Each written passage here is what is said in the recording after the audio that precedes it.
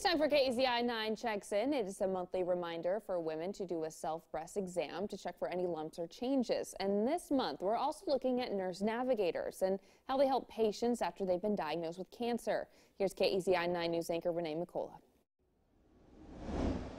It can be very scary for patients when they're diagnosed with cancer, and that's where nurse navigators come in at the Community Cancer Center in Roseburg. It's their job to help patients navigate the healthcare system, from the simple stuff to things like finances, so they can focus on their treatment.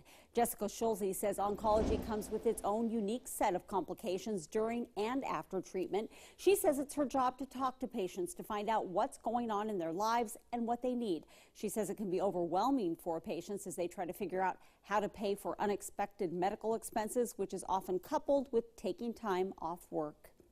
The biggest one that I've come to find is financial assistance. That's kind of key as far as a diagnosis of cancer comes with it, that physical and emotional impact, but there's also a substantial financial one that comes with it as well. And they're suddenly hit with doctor's appointments, imaging orders, lab studies that they have to do, and oftentimes they're not prepared to take on that financial burden.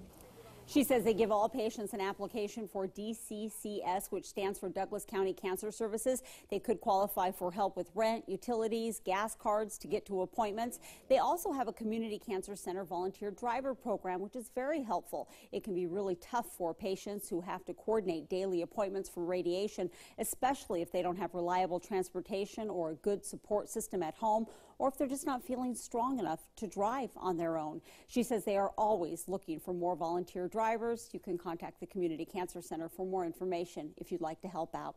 In the studio, Renee McCullough, KEZI 9 News. For more information, go to our website and click on features. You can also sign up for KEZI 9 Checks In, and we'll send you a reminder each month to do your own self-breast exam.